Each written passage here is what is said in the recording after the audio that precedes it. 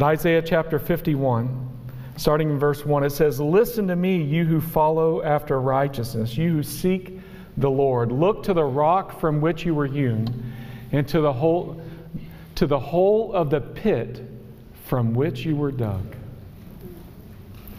So we look to Jesus, we stand on the rock, we listen, amen, and we look back and see, where has God brought us from? I don't know where you've come from.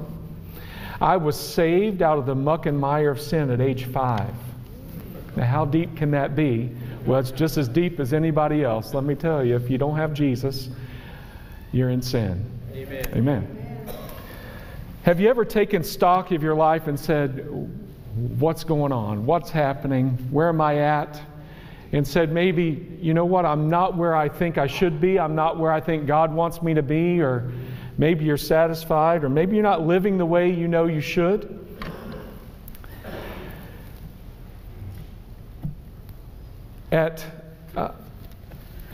When two of my sons, one was 4, one was 2, I went to a restaurant with the pastor I just started working for. He took us out to the meal after the first Sunday we had been there. We went out to Village Inn. I don't know if there's any more around anymore, but you know they're famous for their pies. And so I was a green as green can be youth pastor, and had my 4-year-old, my 2-year-old, and I don't know if you've ever seen toddlers. They can be toddling. And I was trying to impress my new boss, my pastor, and the one was just all around. He was underneath the table all around. And I said, "Sit up here and act like a man." Y'all have raised kids, haven't you? And thank the Lord, my wise pastor, who I just, I'd interviewed with him, but really didn't know well. He said, "How old is your son?" I said, "He's 4. So you're asking him to act like a man, and he's 4 years old." "Yes." So let the kid be a kid. Now that doesn't mean he runs all over the restaurant and does whatever he wants, but I was trying to impress him by having my kid act the way I thought he should. In fact, I actually made it look worse by trying to tell my 4-year-old to act like an adult. So many times we try to impress all these other people when it's only God that we need to worry about. I taught middle school for many years, and kids would do all kinds of things, get into trouble, change all kinds of hairstyles and all that, most of the time it was to impress someone else. Why'd you act that way? And they really couldn't tell you, but what they were really saying was, I was trying to draw attention to them, or trying to get in this club or whatever. There's no one to impress but Him. Amen. Because when all is done, I don't stand before anybody else. I stand before God and have to give an account for me. So if you're not where you think you should be with God, there's good news today. You can be there today. You can make it right today. The first phrase of the verse says, listen. Listen to me. Who are we listening to? In chapter 51, verse 4, it says, "Listen to me, my people. Hear me, my nation." Verse 7 says, "Hear me, you know what is right."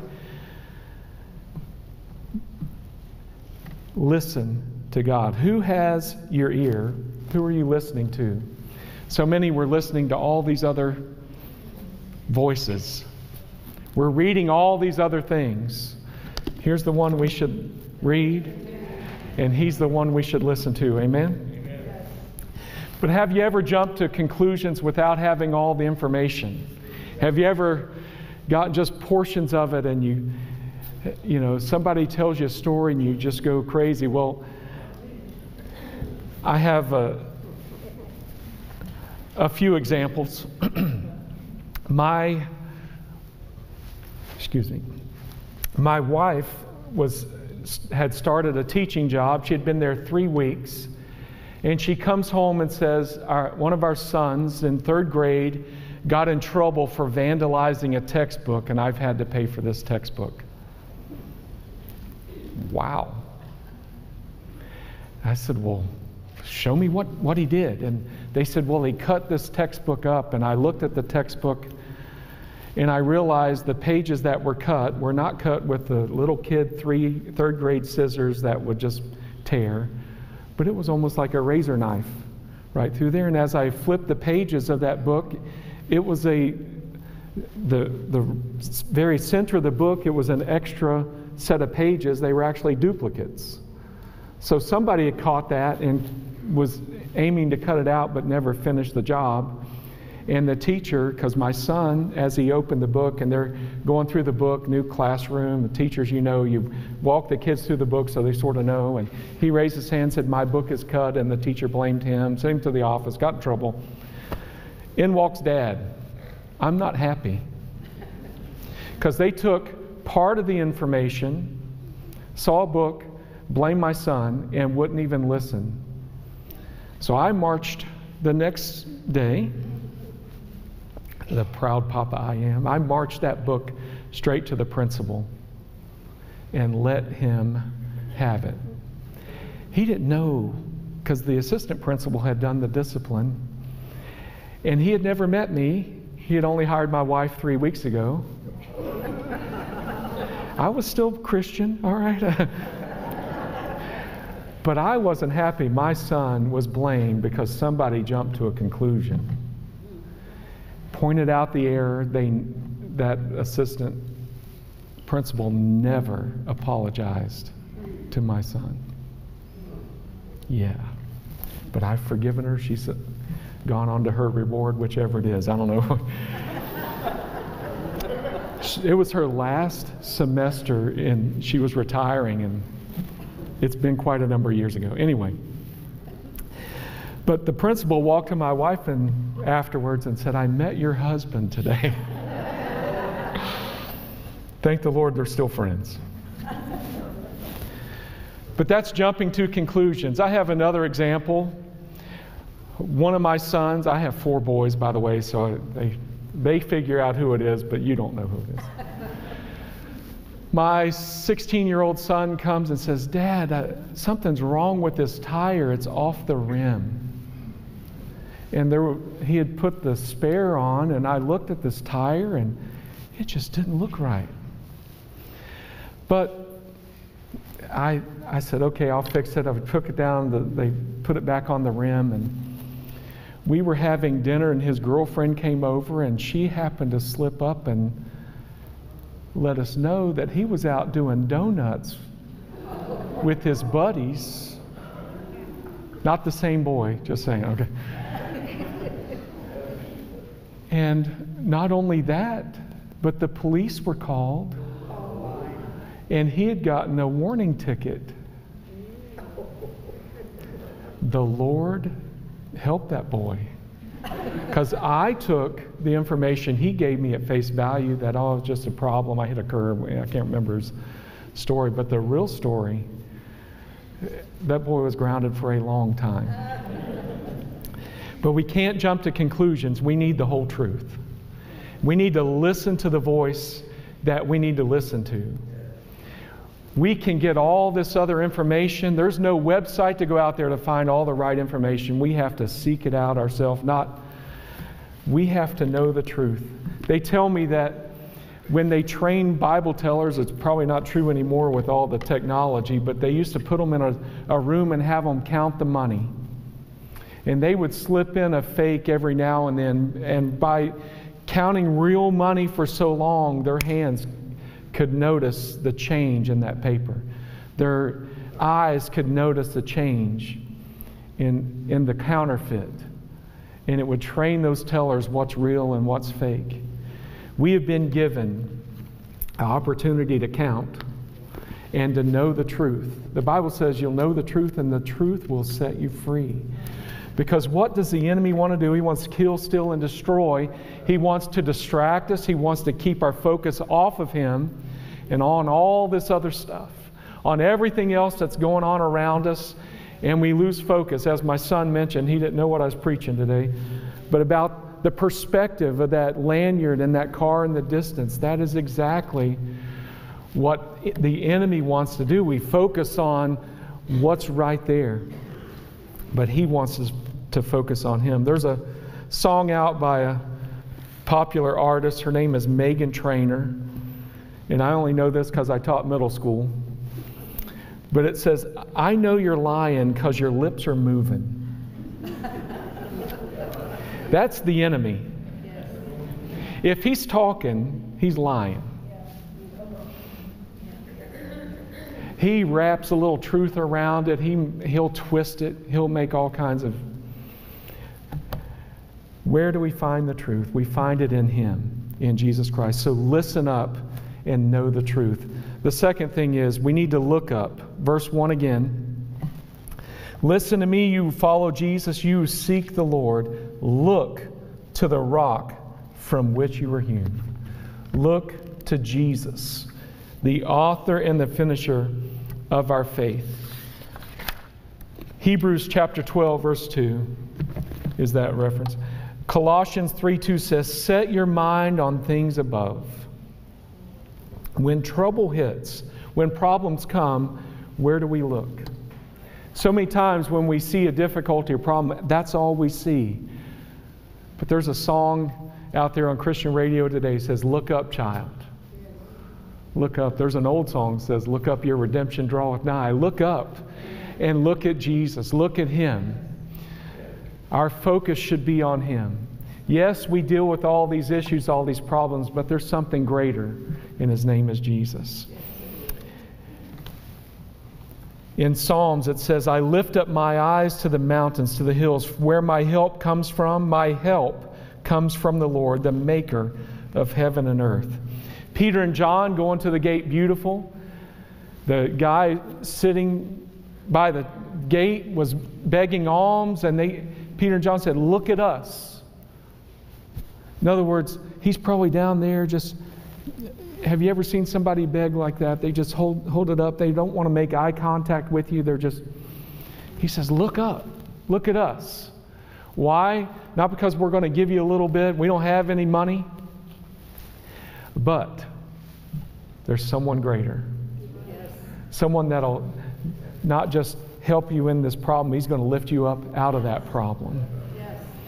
They said, "Focus on us. Silver and gold have I none, but such as I have give I. In the name of Jesus, rise up and walk."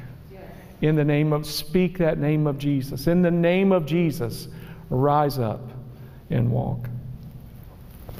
So if you're in a place of pain, despair, difficulty, look up.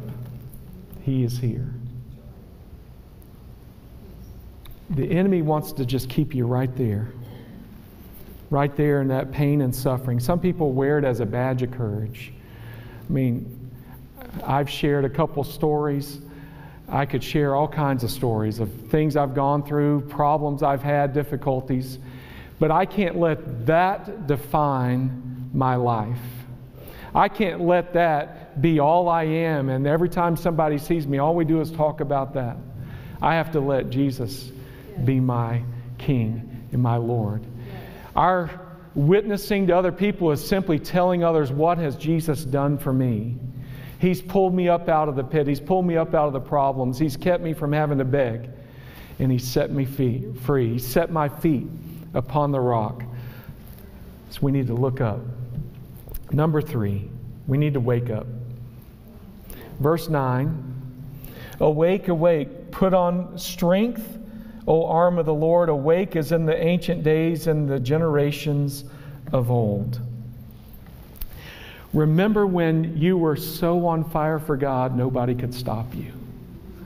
I remember when I was so hungry for God, we would lay around the altar and seek God and go after Him. You know, we get a little older, we get a little more, I don't know about, maybe just me, okay.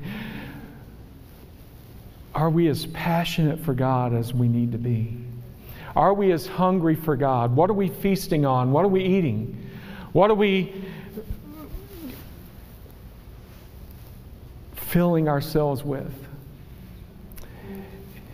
if you're pouring in what others are saying rather than what Jesus is saying, and they could be, let me just say it this way. I need to know the truth for myself. I just can't receive it what somebody else has interpreted for me. I have to know the truth. One of the things that some of the old line religious organizations, let's just say, they want to limit who reads the truth.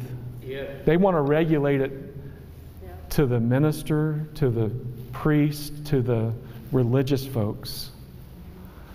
But He has come that I might have life, and so I can read it for myself. That's why we have it in so many different versions, so many different languages. You can't take your English word Bible to China, and unless they can read English, it doesn't help them at all. They have to read a Chinese Bible. Yeah. We need it in our own language. Well, let me just move on. Wake up.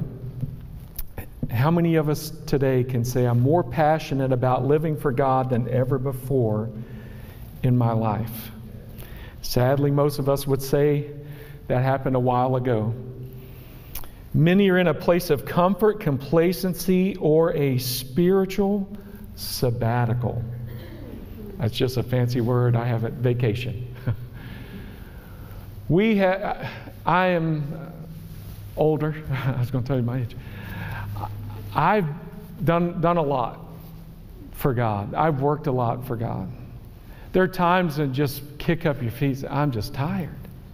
Have you ever? Don't raise your hand. But have you ever been tired? You're just wore out. It's work. It's work, and you have. I work full-time at the church now, but before I was part-time. I would teach school, raise a family, work at church, do the ministry there. It will wear you out. And we get so overwhelmed, and there are times we just say, you know what, I'm going to kick my feet up and relax. And some of you are at that place, and that's where you need to be. But some of us, we've kicked back a little too long.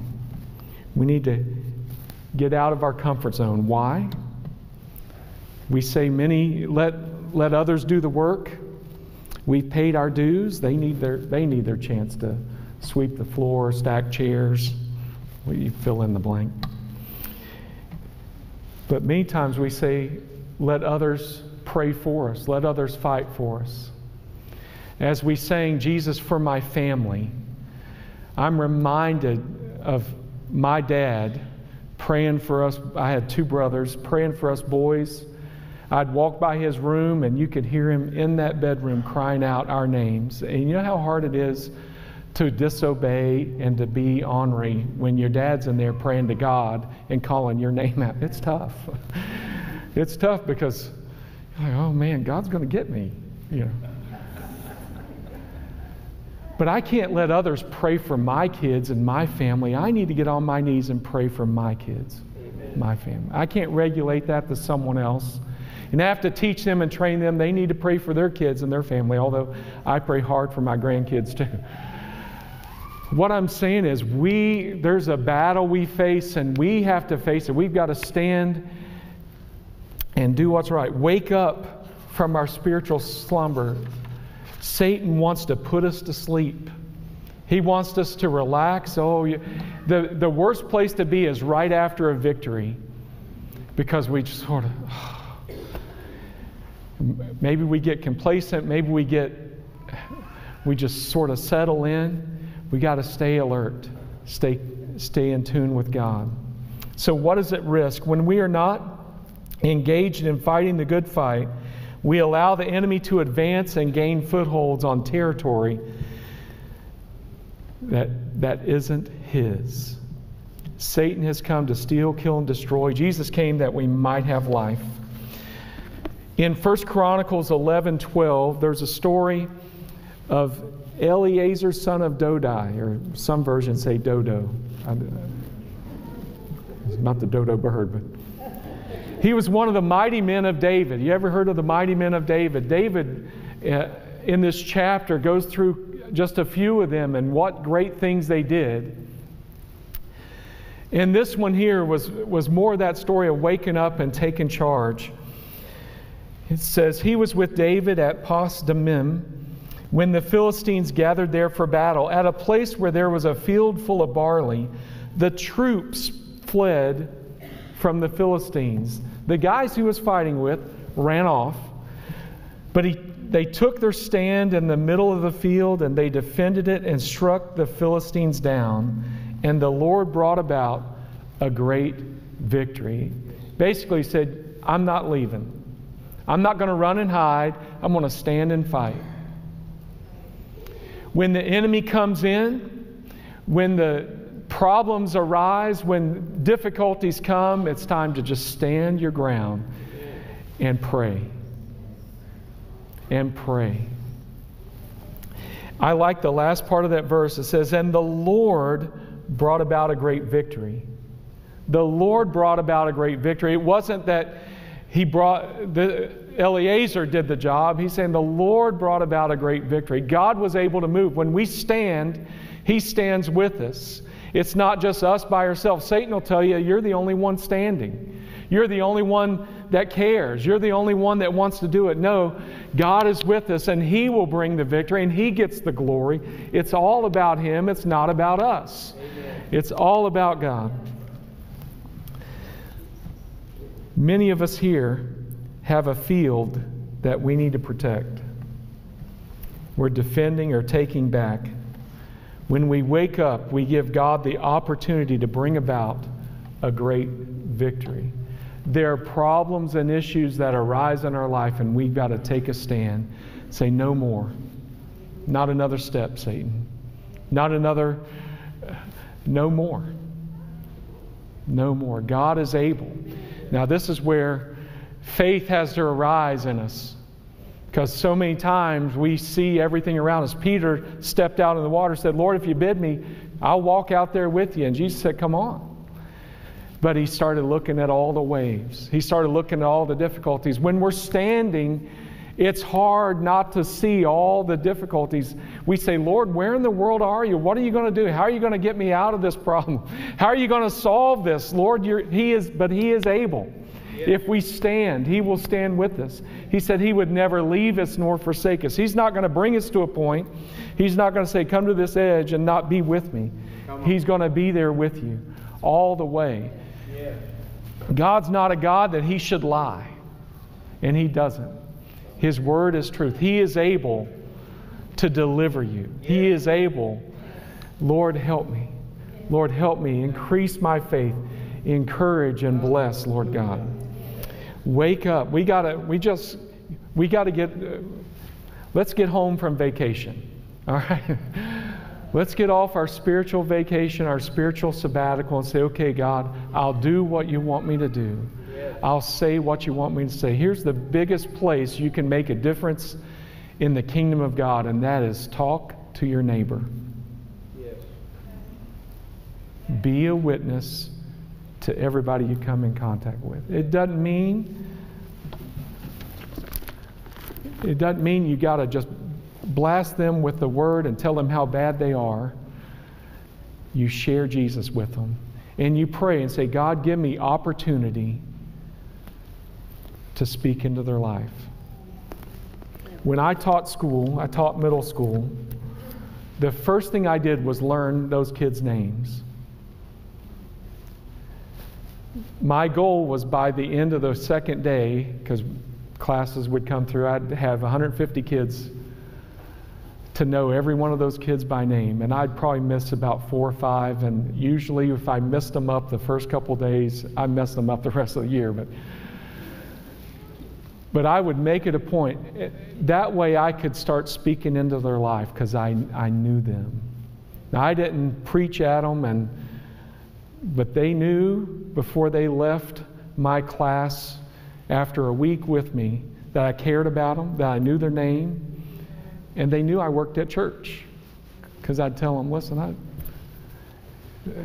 I couldn't legally witness to them because it's public school. but I would share. And thankfully, I taught world history, which allowed me to talk about all the different religions of the world, and they got a lot more dose of Christianity than anything else, I will tell you that. And thankfully, my principal, her husband was a Baptist pastor, and and I'd pray over those chairs. Those kids didn't know they were sitting in anointed chairs. Amen. Lord, when they would have problems, they would come. How do you witness to them? I see them now. I can't remember their names now. They'll see me. I have grandkids that, help me, Jesus. They want me to remember their name from 6th grade in 1998. I can't do that. Witness to your neighbor. You don't have to memorize a bunch of scripture. You need to tell them what Jesus has done for you. How He's changed your life, how He's made a difference in you. And if He hasn't made a difference, then you need to be down at the altar and say, Lord, make a difference in me. Because I need a testimony. A testimony doesn't mean this is how bad I was, this is how good I am. The testimony says, I was lost in sin. Jesus has set me free. And now I have peace. Now I have something to live for beyond what this world has to offer. The last thing, stand up. Verse 17 says, Awake, awake, stand up, O Jerusalem, you who have drunk at the hand of the Lord the cup of His fury. You have drunk the dregs of the cup of trembling and drained it out. There is no one to guide her among the sons she has brought forth, nor is there any who takes her by the hand among all the sons she has brought up. In other words, you've got to look to God. You've got to stand up for God. Get out of what you're in. If sin were something that was valuable, they wouldn't have to change, but they want to change all the time because it's miserable. Sin is only good for a season, only fun. Then it drives us to a place where we don't want to be. There's no peace without God. There is no, I can't describe, there's no joy without the presence of God in your life. We see so much trouble and difficulty, and people run to all these things the world has to offer. They run to whatever vice, whatever they run to entertainment. They run to all these things. Nothing satisfies that emptiness in our soul but Jesus Christ. Nothing. So rise up. We can't sit back anymore. We can't relax and let life go by. And the older I get, the less I have left. So I got to get all I can. Moms and dads, let's take the lead in our families and with our kids to not only tell them we love Jesus, but show them with our lives. The worst testimony you can ever be is say one thing and do another. Tell your kids how great God is and not live for Him in front of them.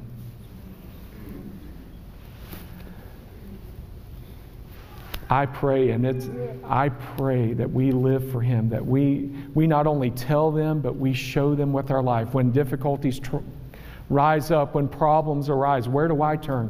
What do my kids see me do? Now all of them but one are gone and out of the house. And one in June, thank the Lord, will tie the knot and he'll be gone too. He's not watching. He just left. But they need to know that I'm the same person behind this pulpit as I am on my couch at my house or in my lazy boy. I'm not saying one thing to one person and living another. When we do that, we're in trouble. I don't need to go any further. All right, grandparents. IR1. Okay. I am from West Virginia, by the way, so we're allowed to say it that way. Our grandkids can learn so much about serving God in the hard times by sharing our experiences and love for Jesus. I remember talking with my Mom's dad, he was a hard-working farmer in, I'm going to try to say this word, rural Virginia, R-U-R-A-L. I have a hard time with that, being from West Virginia myself. He's a farmer, and he had a skin condition that the sun would irritate his skin so bad, we'd call it eczema today, but he would take his, he would just, he would scratch all the time, let's just say it that way. This man worked hard, but he would sit in that rocking chair, pull out his banjo, and sing songs about Jesus. Now you think that's a cliche, but he had a banjo and he played pretty good. He loved Jesus. He didn't, TV came around. He was born in the early 20s. TV hadn't really been a big thing in his life, but a rocking chair and some songs, and he would read his Bible before he'd go to bed and read it to all us grandkids. Worst beating I ever got in my life was from him, by the way. You say, Pastor Greg, you're so good. He was a deacon at his church, a Pentecostal Holiness Church in Virginia. And I had an older brother. Oh boy, I just gave it away, didn't I? He's now the president of Evangel College, but and an uncle that was a year older than him. And I don't know what happened. We were in church on the back row, big mistake, but anyway. My grandfather was up on the second row like he always was, deacon of the church, and we got tickled for something. We started giggling. And you know how you get going and you can't stop? If I'd have known what was coming later, I'd have stopped. But me and my brother spending the weekend with my uncle, we were still real close. And we couldn't stop. The pastor called us down from the pulpit. It was bad that we were doing his worst, that he stopped his sermon to get on to us. The worst beating. And I was the youngest, so I got the least amount. My uncle got the worst. My brother was next. But he lived it. I didn't like it. I deserved it. But he loved me enough. Now today they would say something bad, but anyway. He loved me enough to discipline me. Yes. Loving people isn't just, we're all hugs and kisses. It's setting boundaries and holding to those boundaries and saying, this is the line, don't cross it. Here's what happens if you do. Doesn't have to be angry, mean, and screaming and yelling. It's just, this is what it is. One of my sons was not getting good enough grades.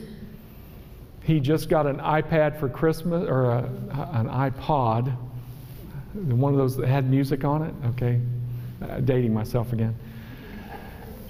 And his report card came back right before the Christmas break. He wasn't doing right. He straight A student, but wasn't turning in his work. He could take the test, not take a note.